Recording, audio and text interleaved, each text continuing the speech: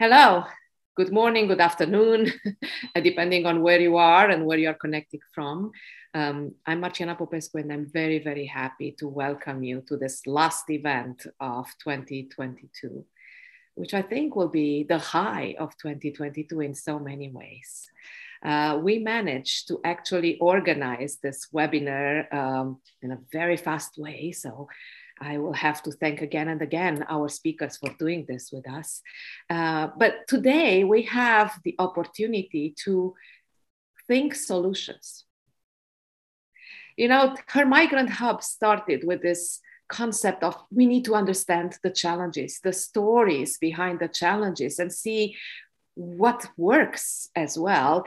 We did a lot, you know, like digging into challenges, issues that women with lived experiences of forced migration are dealing with. And then we started thinking, okay, how can we take this to the next step? So today, we are privileged to have with us two amazing women, leaders, activists, both of them bringing innovation to job development, job training, employment initiatives, trying to think, how can we think inside the box with whatever we have, working with the resources we have, but how can we step outside the box through the solutions we propose? Both these women will actually share their experiences and what they learned from the populations they are working with, from the communities that they actually established, because it's more than just another initiative. You know, what you'll hear today are two stories of community building. So with no further ado, I want to welcome Manal Kahi, founder and CEO of Eat Offbeat, an amazing organization that I can't wait to see operating like at full speed again, hopefully soon. And Dr. Kira O'Brien, who is the director of Emma's Torch, another amazing initiative. And, you know, like we'll have this more like an informal conversation with the two of them, trying to learn from them, trying to share with them based on what we learn, and promote leadership for women, from women for women, because this is what this is. We're ending 2022 thinking, how can we really highlight stories of women in leadership that can make a difference? So thank you both for coming. Glad to have you here. And I'll start, any of you can start, but what I want you to start with, what I would invite you to start with is share a little bit of the work you do. What got you there? Why did you decide to do this? Why work with the populations you are working with? Okay, and then we'll move from there. So whoever wants to start. I can start. And Marciana, first of all, I want to thank you for hosting us today. Thank you for this amazing introduction. Always a pleasure to be, you know, I feel like we are part of this community. So that's always an honor and the pleasure to feel part of this community. I know you were mentioning that we're ending 2022. We're actually ending 2021. It feels like you're ahead of you're already ahead of things. But I like how fast paced you always are, right? Even in organizing this, it's always going very, very quickly. So it's wishful thinking on my part, I think. It's wishful thinking. But no, we're ending 2021. Thank you. And we are launching together 2022 a little bit early. Absolutely. And hopefully it's going to be way, way better than 2021 was.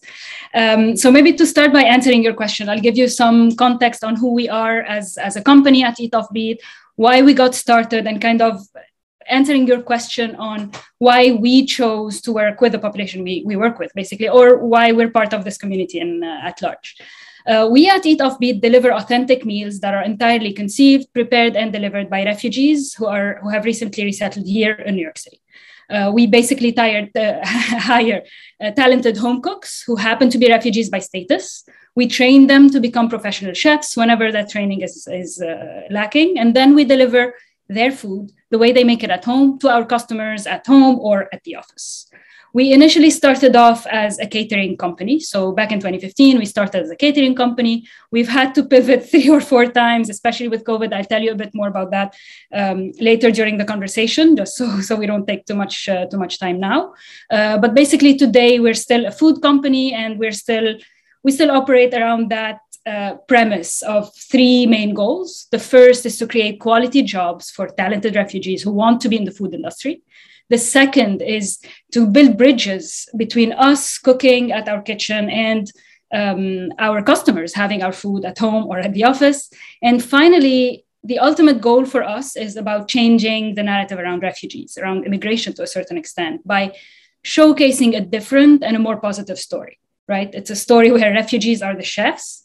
They are the heroes. They are the ones helping us, New Yorkers, Americans, discover something new, something different, go off the beaten path, and not the other way around. We're actually a for-profit. Our chefs are, they're full-time employees. They're part of the local economy. They're contributing to the local economy.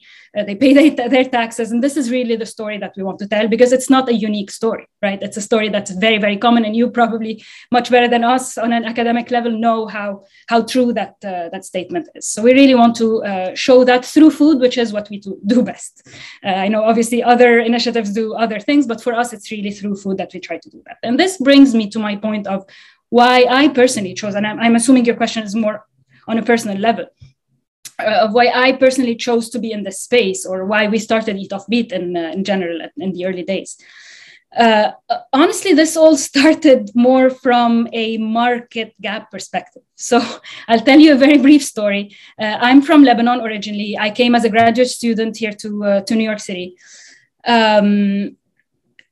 No intentions of working in food. I actually had never worked in food. The closest I had gotten to the industry, I got fired from a waitressing job back in my days. So that's how close I got to kitchens. But basically, when I came here, I was very interested, or I was kind of impressed by how popular hummus is here in New York City, but also very disappointed in how it tastes. Coming from Lebanon, I had very high standards, not very convinced with the product that I was getting here in New York. I started making my own, called my grandmother, got her recipe, and that became successful. Anecdotally, I'm not even a good cook, and people loved it. So that kind of gave me the idea that, hey, there's something there. Maybe there's a gap. We need to bring better hummus to New York City. And when I started thinking of who could bring better hummus, obviously, I already told you, not a great cook. So when we started thinking of who could bring better hummus to New York, for some context, that was 2013. It was the midst of the refugee crisis back home where I come from in the Middle East. It wasn't a thing yet in the US, but it was definitely something in the back of my mind.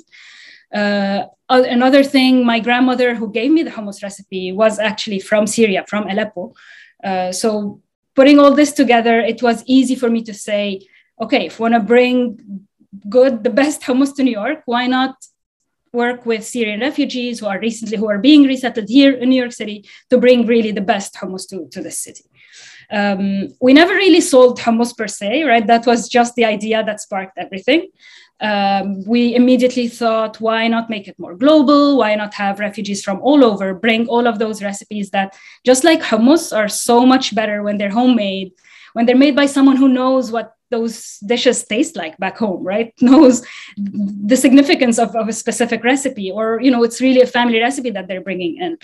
We saw the importance of that through hummus anecdotally, but we knew there was so much more to it. And that's really how we started out in catering in 2015 with just 3 chefs in the beginning. And then the story went on from there. I don't want to take up too much time. I'm sure we'll get more chances to talk about more of it, talk a bit more about what happened after that. But I just wanted to answer your question on personally why I went into this. It wasn't necessarily because I was personally trying to solve that issue.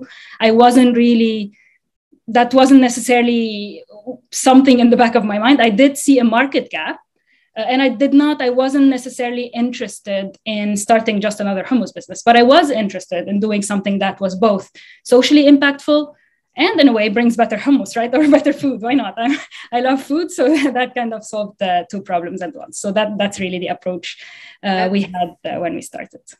That's amazing, Manal. And I heard this story before, but every time I hear it, it's so inspiring because, it's a story of food and community and stories weaved together to bring better things for everyone, right? It's also interesting. I just now realized that you started in 2015, and that's the year when I started my close work on forced migration, going to Europe, seeing the influx of forced migrants into Europe, many of them, most of them at that point coming from Syria.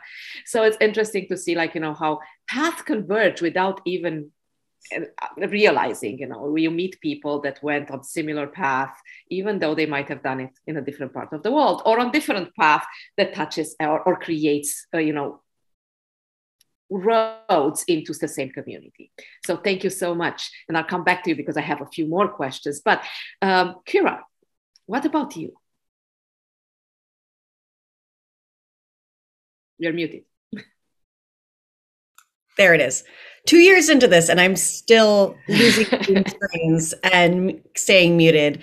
But hi, everyone. My name is Kira O'Brien. My pronouns are she, her, and hers. And I am so excited to be here and be a part of this conversation. And now I am profoundly hungry. So thank you, Manal, for that. Let's talk of hummus. And I live in Astoria, so I can just pop outside. So part of why I'm really excited about this conversation is, for me personally, this has been a bit of a full circle. I am a social worker by trade, and I actually graduated from Fordham's Graduate School of Social Service, where I often longingly looked at Marciana's classes in the course book and was like, I want to take this class. And I never got a chance. So this is just such a gift for me.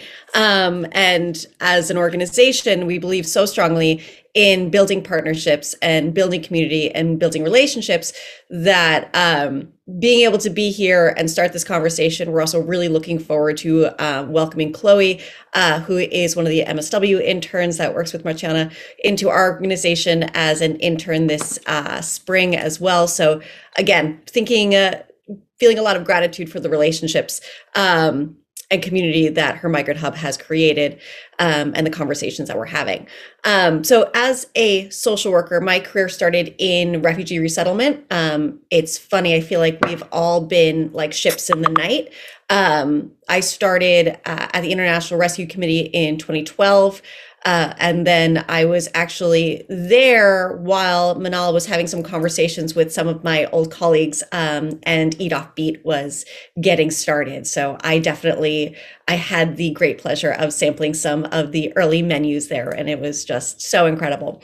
And I think what has brought me to resettlement work is the same thing that has brought me to social work broadly, is the role of empowerment and giving folks the tools that they need or would benefit from to navigate and thrive in the environments that are so rapidly changing around us. So my focus is in experiential learning and refugee resettlement, which made Emma's Torch a really natural fit for me. And at Emma's Torch, we focus on refugee empowerment through culinary education. So what we do is we are a paid 10-week program for forced migrants to experience really deep culinary education training. That's kind of broken down to two pieces. One is a 5-week boot camp where we go through all of the basics of, what does it mean to be in the culinary industry? Like Manal, I have zero background in this. I see your fired waitress and I raise you one Maggie Moo cow suit wearing ice cream scooper. That was it. That's all I had. That was my entire culinary background. So I learn as much as the students do.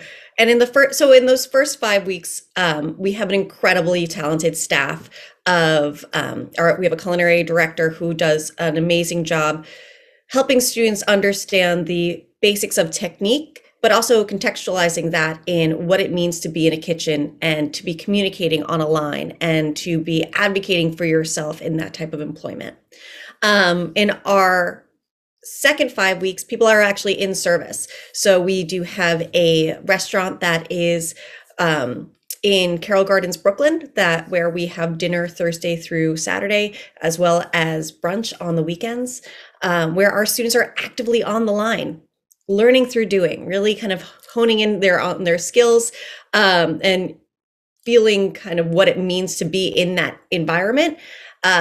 And we also will be running, reopening. All of these pieces are kind of contingent on COVID, but from my lips to Fauci's ears, we are reopening our cafe at the Brooklyn Public Library. So that will also give students an opportunity to experience culinary, working in the culinary field from that perspective. So cafe, front of house, pieces like that. And I think one of the things that I find so profound about the work itself is that it's not just asking people to commit to learning skills. It's not about just, whether or not you have the nice skills or, these kind of very technical pieces, which are very, very important. But what we're asking people to do is to reimagine what their trajectory looks like. It's to shift their identity. And whereas I think oftentimes in our society, we often find it easier to put a title on someone else. And I think folks who experience forced migration experience this very deeply, being seen and categorized by their immigration status. What we want to do is help people break through that and start to kind of self-actualize and see themselves as a chef, right? As a line cook, as someone who is doing these things, and think about this from a career perspective. So really thinking about it in terms of what is the next step as they continue to root and grow here, and how we can best facilitate that. So 90% of our students are placed within 3 months, and they see about a $30,000 wage delta in the first 6 months of their employment after. So we're really here to support students in developing who they are in the city. And I think in this moment, being a part of changing the industry more broadly, and being a part of building back New York. So we're excited to be here and doing it.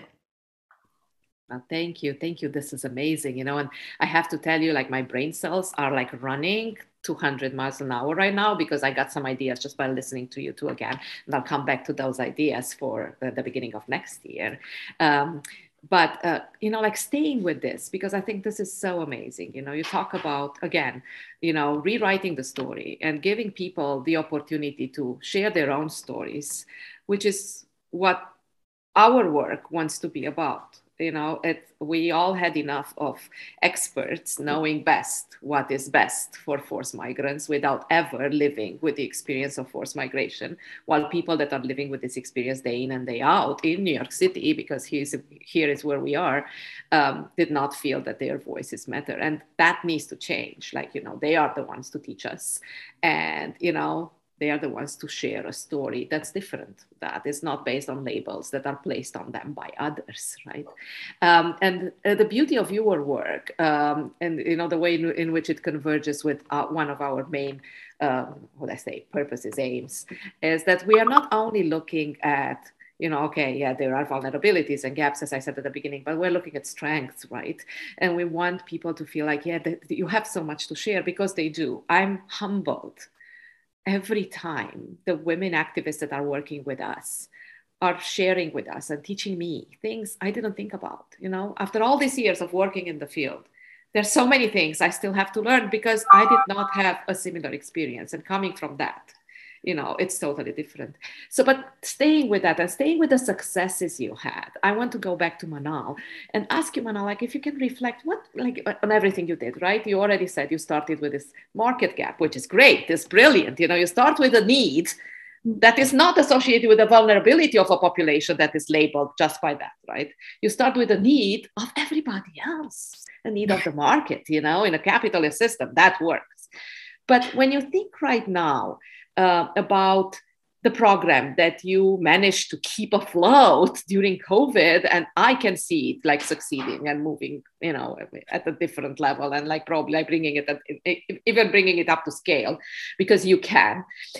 If you think of that, what would be some of the core elements in the program that makes you think this is what is needed for an entrepreneurial initiative by women for women to work? it's a little tough to answer this question right now, given everything that's going right. For some context, obviously with COVID, no need. I mean, I think everyone knows by now. Like I mentioned, we started as a catering company in 2015. Between 2015 and 2020, the core of our business was corporate catering. That was cut short. Come March 2020, we lost 100% of our revenue, basically overnight, right? It was within a week in March. I remember that week really so well, because it was full on cancellations. We lost 100% within a week. But what happened that week, we met with the team and we were like, okay, either we just close tomorrow and that's it. Probably it's likelihood of us opening again is close to zero, or we keep going. And that came from the chefs, actually, right? The team all together. They said, we can't close. We're here because there's a reason for us to be here. New York is suffering. Who's going to cook for all those people? They felt like they had some sort of a responsibility, right? We called it, like pun intended. We used to say, we want to return the favor with flavor, right? New York was home to us when we needed it most. Now New York needs us and we're here to return the favor. And that's really what we did. We took our best sellers from catering, repackaged them, repurposed them. We put them in a box and we started delivering those boxes as care packages to our customers at home instead of going to the office. That's something that stands until today. We still deliver those meal boxes. Now we have a subscription program actually around those meal boxes where every month you can receive a different menu where you're exploring, discovering new things every single month. It's all made by our chefs at our kitchen. But basically all of that to say that it's really the resilience of the company itself with the processes that were in place that allowed us to make that pivot, the resilience of every single person on the team. Maybe again, for a bit more context, everyone on the team, we're all immigrants. Most of the team is refugees. Everyone has built their lives 3 to 4 times over. So rebuilding a business from scratch was not going to stop us. Having to move from being a chef one day to being a driver the next, because now the company needs a driver and we don't have one. Okay, sure, I'll do it. Or vice versa, right? A driver or a delivery person who used to just deliver food had never chopped tomatoes in the past.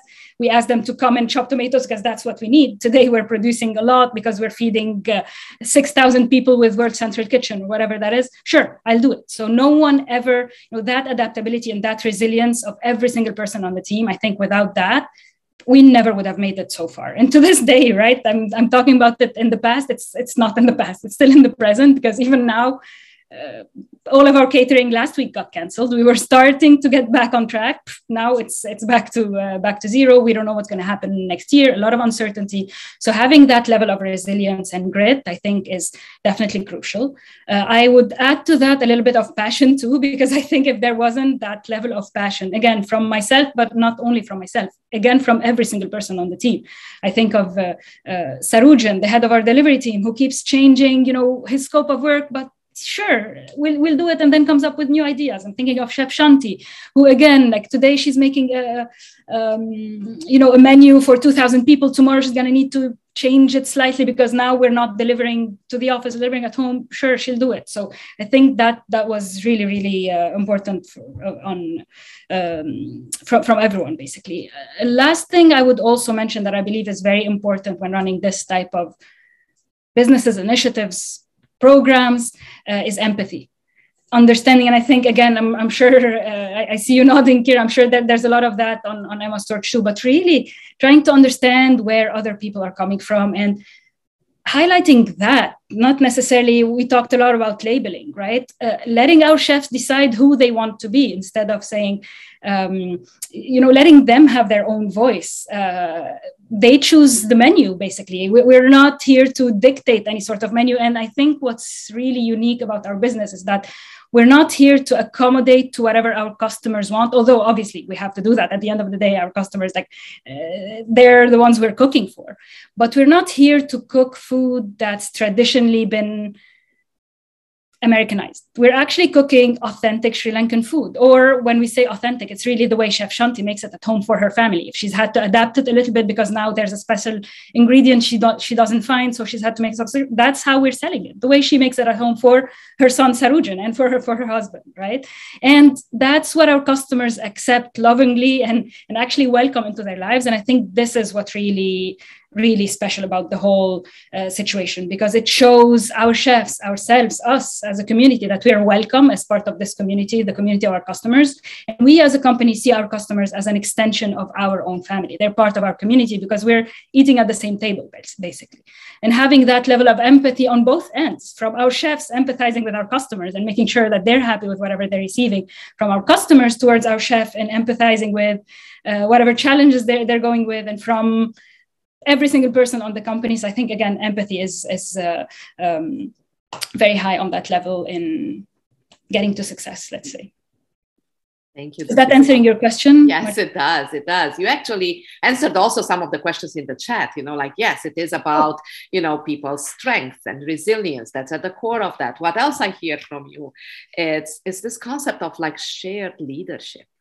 So it's participatory work, shared leadership. Everybody's part of the community. Everybody matters. They will take charge, and we will embrace and let them run with the ideas and the creativity that they bring to the table. Like this whole concept of empathy is so important, particularly right now, because we are relearning to do our work, So thank you. Yes, you definitely answered my question. I have another question that I'll come back to that. Let me turn to Kira for a second, because Kira, what I'd like you to share with us is, what do you see important for the trainings you run, taking into account your participants and what they bring to it? What is important for those trainings to be successful? What keeps them being successful? Because based on what you shared with us, they are successful. Yes, absolutely. I think that what is making the program successful is a combination of what our students are bringing into the room and our team's ability to listen to that and to pivot around it and say, these are the goals and passions and insights of the folks in the room, rather than us just taking kind of curriculum and mandating that this is what everybody learns. Let's integrate the values. Let's integrate all those special aspects of everyone in that space and elevate those. I think our culinary director, Chef Alexander Harris, does a really excellent job of that by bringing in different aspects of folks' culture into the menus that we create, into the classes that we do. It allows people to have a different sense of ownership over the work that they're doing. Also, in the work that we do, we try to help people envision themselves in these culinary careers, which opens up more conversation around what it means to be in these new spaces, what their lives will look like, what their families' lives will look like, etc. And by doing that visualization work, by doing that kind of dreaming, you're better able to prepare for the transition as it happens. So I think that's part of where that success of we're training you for a career, and that is a very tailored and specific experience. This is not just a suite of skills. This is us having an intentional conversation with you about, this is the type of food that I like to cook. Yes, but also I have childcare issues at home. So I need to have a culinary job, which will make sure that I'm home these hours. Or, it's really important to me that I am able to, be in a restaurant where they are abiding by some of the same cultural practices that I have. It's really important to me to one day own a food truck and have my own career, have my own business. It's having these conversations with people that really makes their education their own. It's not something that we're doing or giving. We are stewarding this information and walking alongside them as they take it by the hands and they kind of use that to chart their own paths. And I think that's the type of thing that can't happen if you don't have a community where you are articulating mutual respect, empathy, as Manal said, and elevating the importance of communication and dialogue. If our students, if our staff, if people don't feel safe enough to have the conversation, if they don't feel supported, welcomed, celebrated, then how do you get that type of information? So I think it's about being really value oriented and making sure that the values of your organization are sitting at the forefront of every decision that you make and that you're articulating those constantly. I think the pivot that we've had to do, and I keep saying the word pivot, it feels like after 2 years, it's just going in circles, but that, we have gone back onto virtual. Articulating that to our community, our students, our staff in a way that says we are doing this because we value everyone's safety and security, and we want to put that at the center of our conversation, at the center of everything that we do, and that's why we're doing this, right? So being really value oriented in the decisions that we're making, articulating that repeatedly to our students. This is not our restaurant. This is my restaurant. This is our restaurant as a community. So really encouraging our students to call the restaurant their own. Letting everyone feel that this is a space where their voices are valued, I think, is a really important part of starting a relationship where everyone thrives. Thank you. You said it so beautifully, Kira. And I was thinking, yes, we're not pivoting anymore. We're pirouetting. We became all very good at that. It's elegant, it works. And let's hope we can keep doing it with elegance. The element that you also emphasized, that Manal mentioned as well, is this ownership that's being created, right? So it's not about another business initiative, Manal, right? Although I love the fact that this is for profit, and it kind of changes our approach. And it's not another nonprofit program like Kira. It's different. It's reimagining, and it's not only the people that benefit, or for which the program was initially designed, that are benefiting, but we're all benefiting.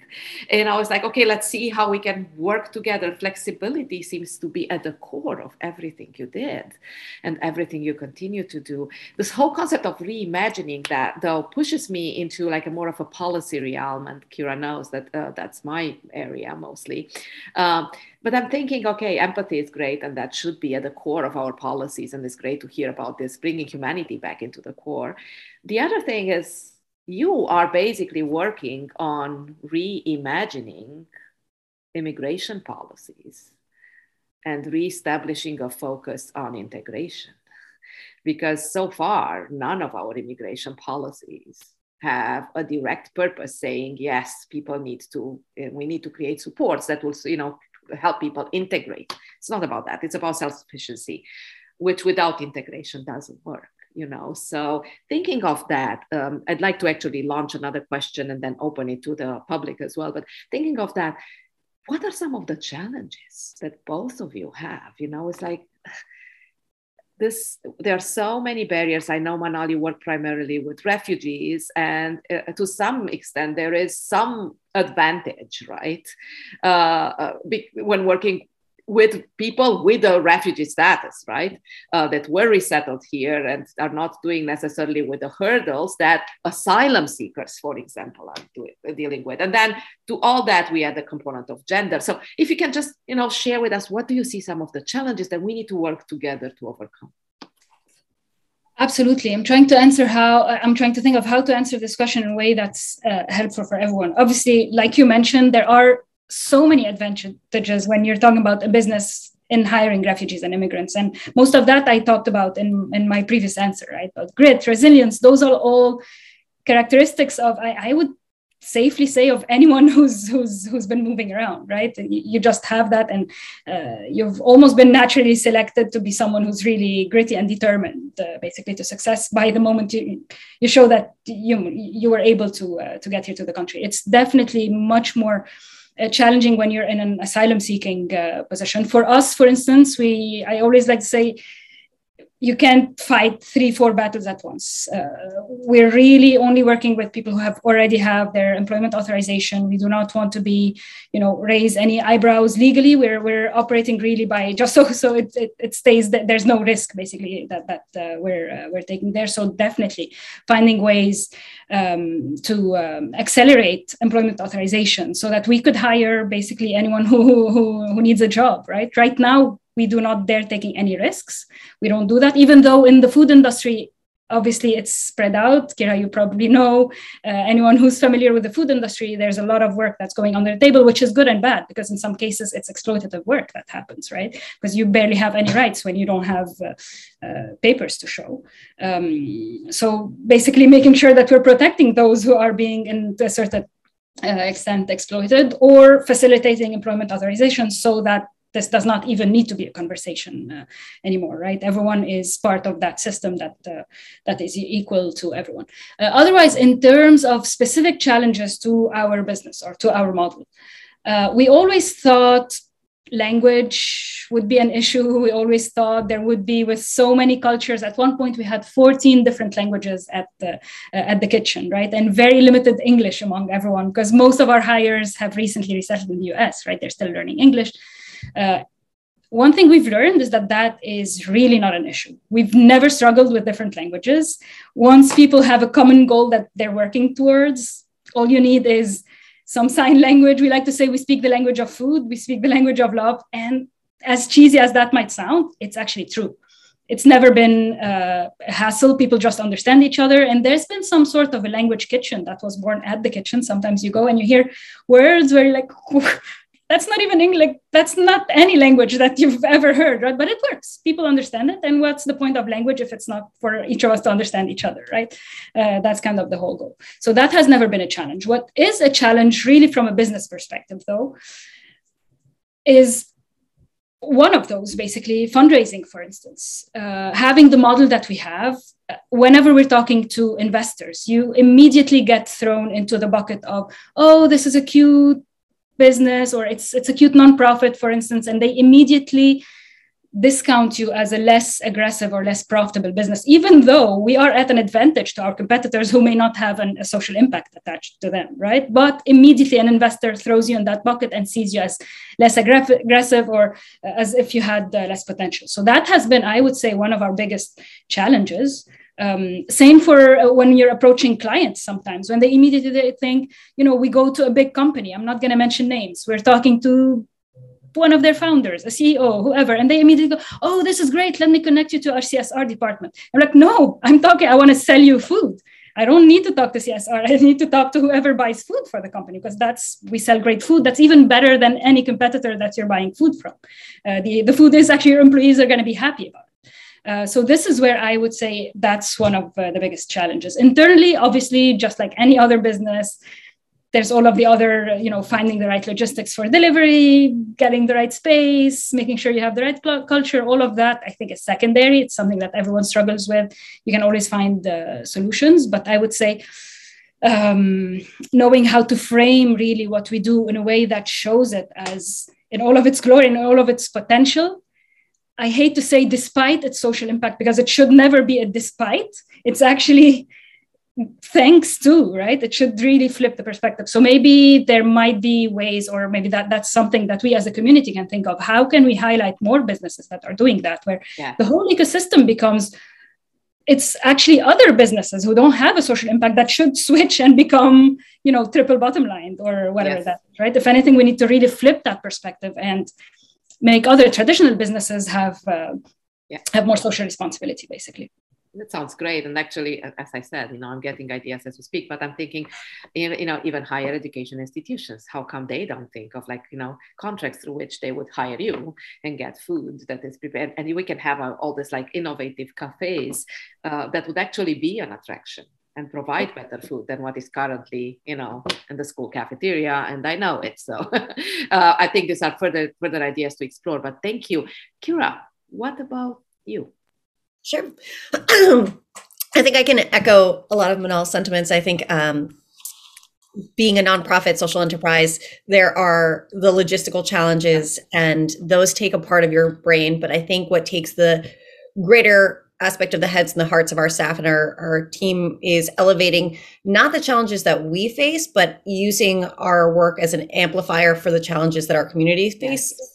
And I think that one of the ways to think about this more broadly is that if you are not seeing immigration and the lack of support and the lack of infrastructure that is created to make that integration easier, if you're not seeing that as a major issue, you have no idea what you're missing. You have no idea how much better your life will be if we are able to welcome more people to our community. It also means that you're not paying attention.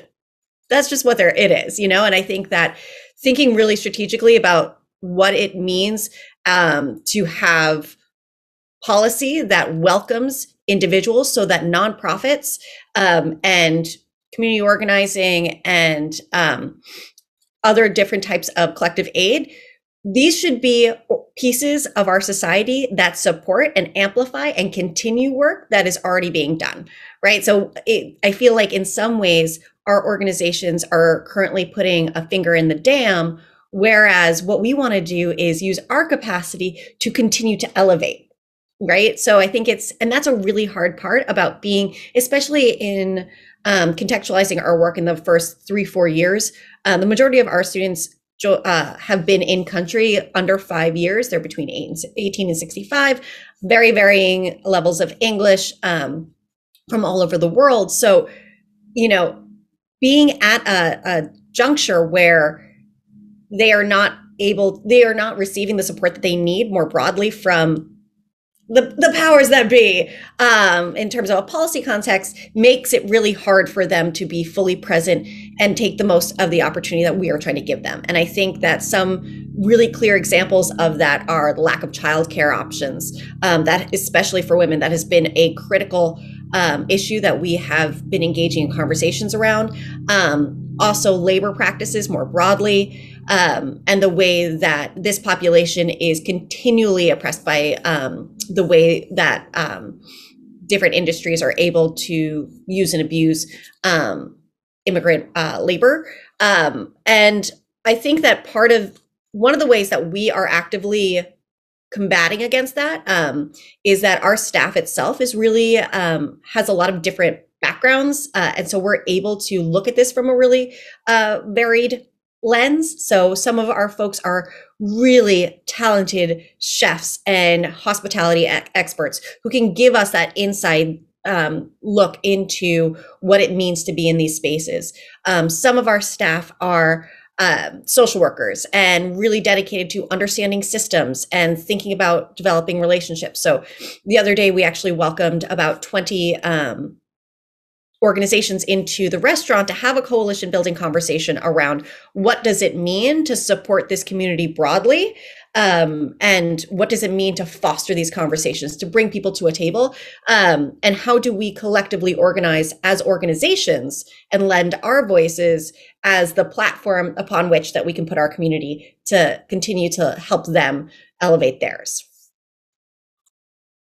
So interesting you said that, because you touched on two things that I want to kind of close with before we open that.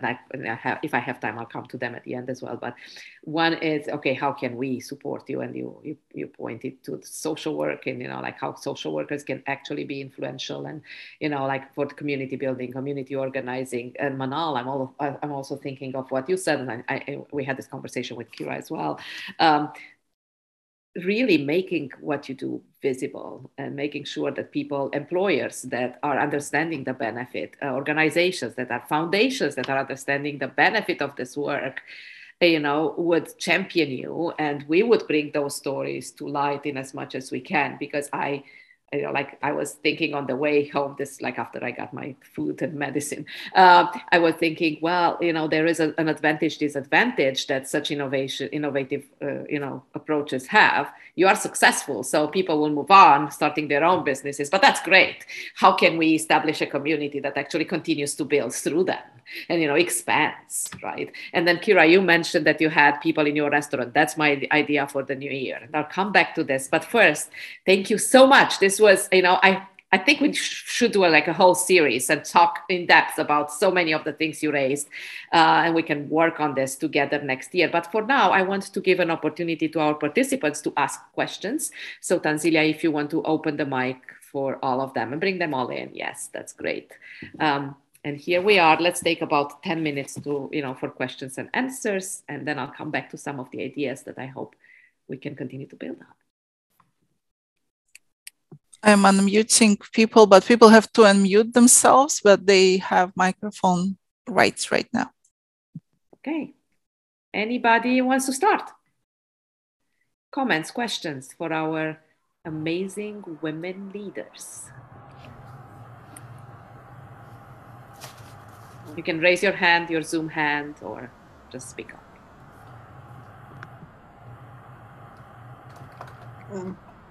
Okay, I'll begin. Hi, I'm in Congress.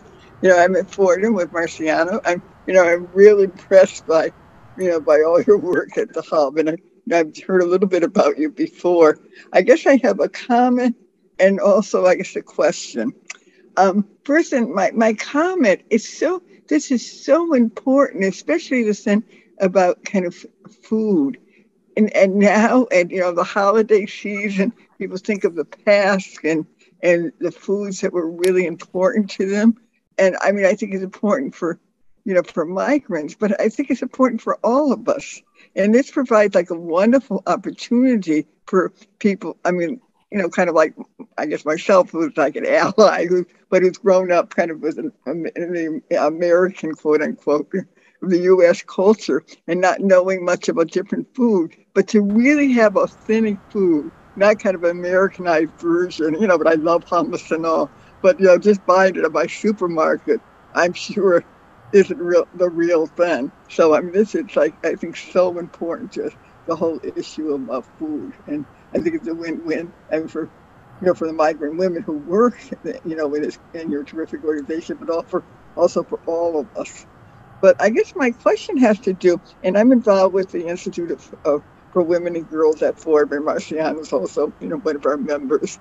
And I mean, I think this is very much true of women. Women are very flexible, very adaptable. And COVID tried to really throw you I guess a curveball, to use an American baseball analogy. I'm just unexpected, and I really was taken when you said like we were at full capacity, and then all of a sudden, 1 week in March 2020, it went to zero. But you really kind of regrouped, and even now there's been kind of a little setback with this new variant. I mean, you really have come together, and I see this is very true about women. Often are very flexible, adaptable, can kind of come up with new solutions.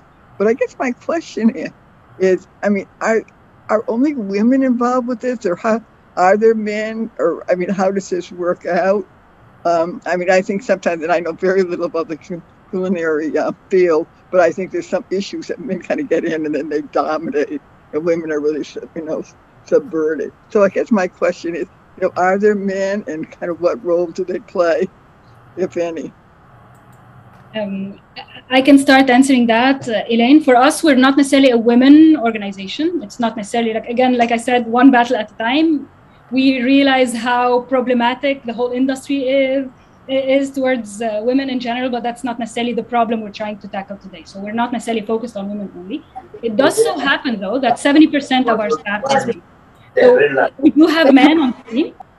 But it's primarily women, actually, and that's probably, I think you said it so well, it's probably also part of what makes us so resilient. It's all of those women on the team that just have their voice. But we do have some men on the team who are also incredible, and obviously there's all of that. But just to answer your question, we're not necessarily only focused on supporting women. It's really anyone who has a great passion for food. The only criteria we have when we're hiring someone is passion for cooking and a willingness to share your culture through food. The rest is secondary. We rarely see resumes. We rarely look at anything else beyond those two. Yeah, similar at Emma's Torch. We support all genders. We're a very gender inclusive environment. So we have men, we have women, we have trans and non-binary participants as well. And I think that you bring up a really important point, though, that part of what our conversations responsibilities have to acknowledge is that a lot of our folks, regardless of any aspect of their identity, we need to recognize the environment that we're putting them into. So while our environment seeks to be supportive and inclusive and attuned to specific needs, you're talking about New York City's restaurant scene.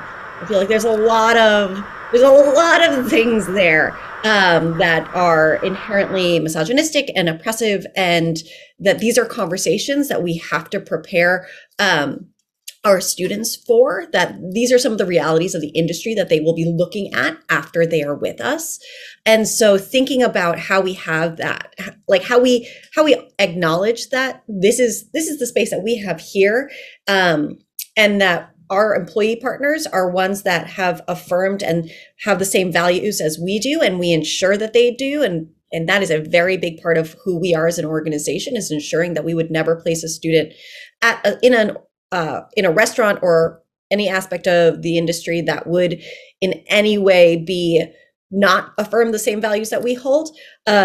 But it's also, again, a part of the advocacy work that we have to do on the back end. So, and many of us are on different boards and industry-wide alliances that also continue to kind of fight for greater equity. We also partner with an awesome organization called Arab American Family Services, who have been coming in to do Know Your Rights workshops, et cetera, for our community, which has been a really important aspect in that as well. Wow. And again, like you're feeding into the ideas that you gave me and inspired in me. And I'm thinking, oh my God, I can't wait for this pandemic to kind of, seize its grip on us a little bit, lessen it a bit. But I'm thinking, like what an amazing thing. We were looking for a while for a space where we can actually convene with all our women participants and, bring together, organizations, foundations, so they can learn about the work we do and they can learn about the network we're part of.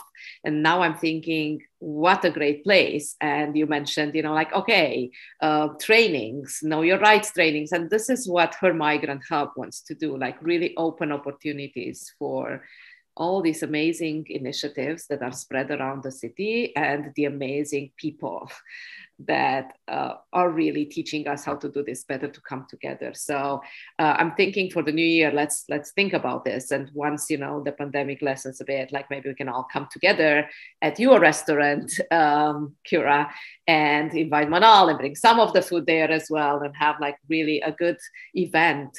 And it could be used for fundraising opportunities, and it should be used for advocacy, as it is extremely important to kind of look into ways to continue to support you, to help you expand, and to help others learn from you.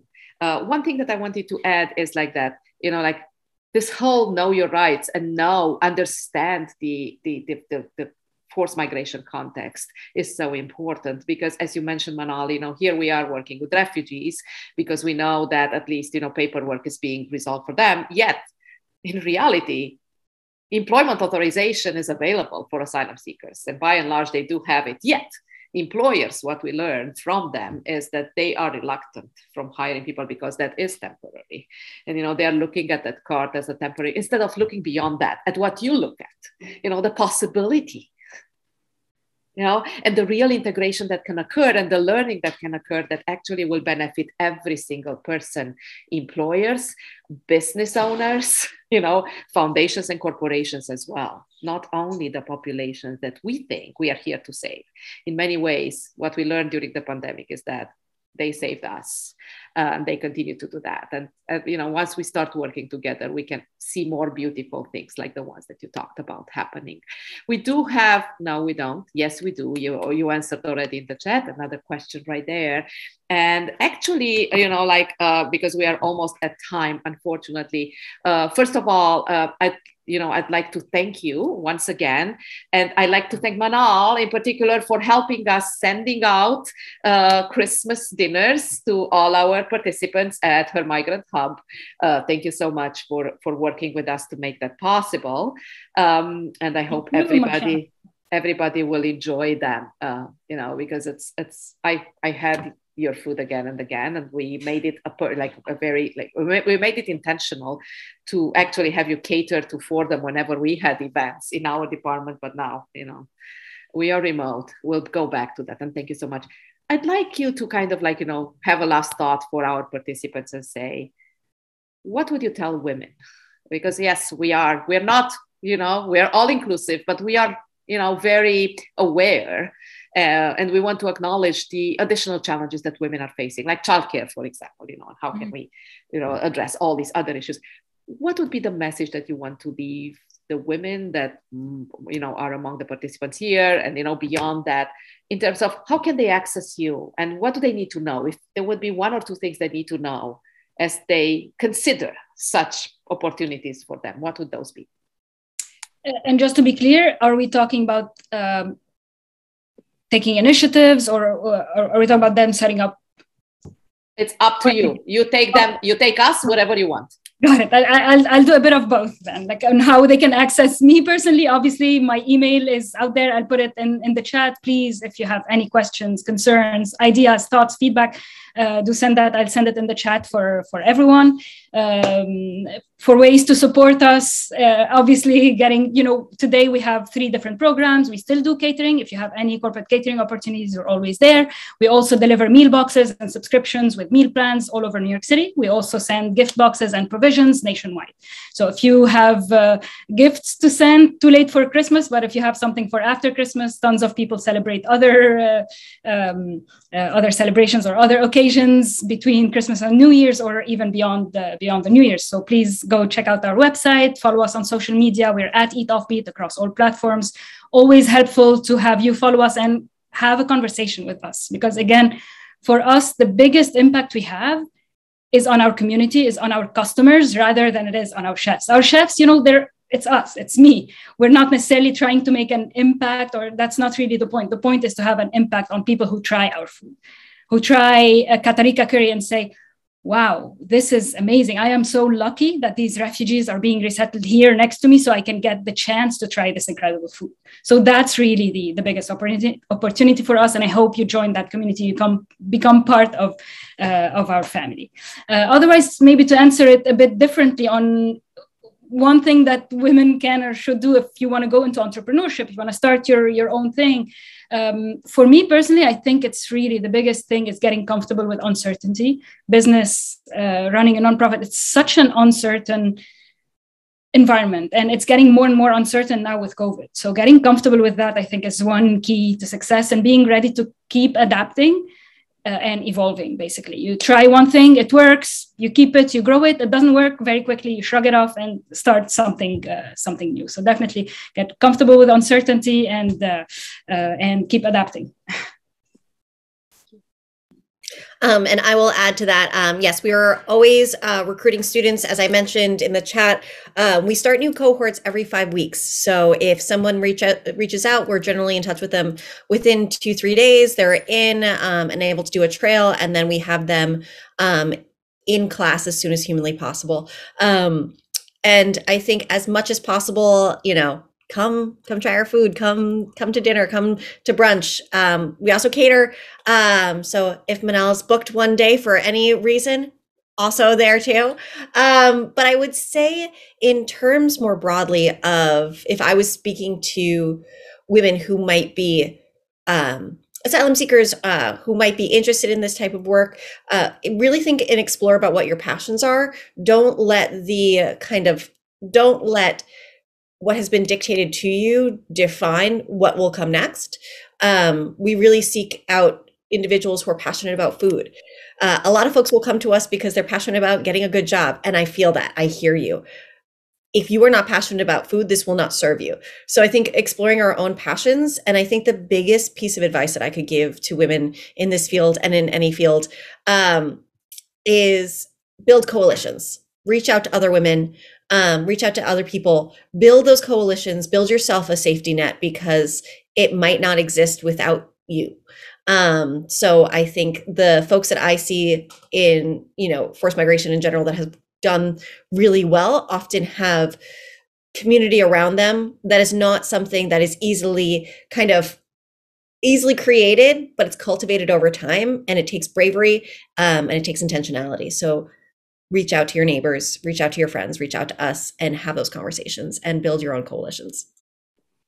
Thank you so much. Build coalitions, find your passion, know that it's possible, and work with us so we can all reimagine ways in which we are a community where people come first, not their immigration status, not their, challenges that they are facing every day, not labels that are placed on them, but the fact that they are people and they are bringing so much. And it was a blessing for me personally to listen to you, and an inspiration. And thank you so much for the meaningful work that you do. You're touching many lives, many more than you think you are. And we are very lucky to partner with you in this work.